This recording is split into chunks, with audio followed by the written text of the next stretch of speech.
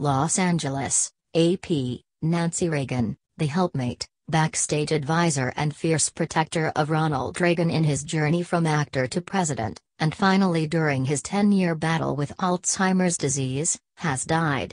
She was 94. The former First Lady died Sunday at her home in Bel Air, California, of congestive heart failure, Assistant Allison Borio told the Associated Press. Her best-known project as First Lady was the Just Say No campaign to help kids and teens stay off drugs.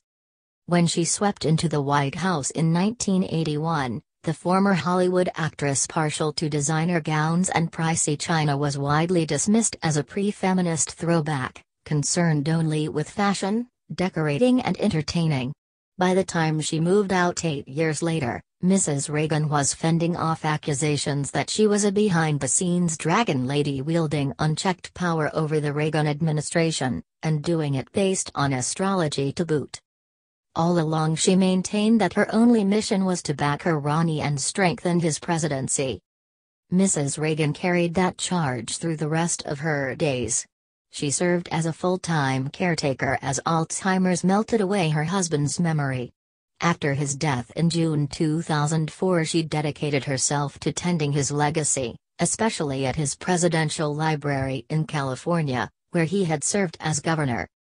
She also championed Alzheimer's patients, raising millions of dollars for research and breaking with fellow conservative Republicans to advocate for stem cell studies.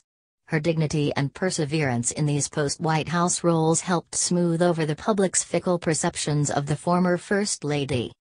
The Reagans' mutual devotion over 52 years of marriage was legendary.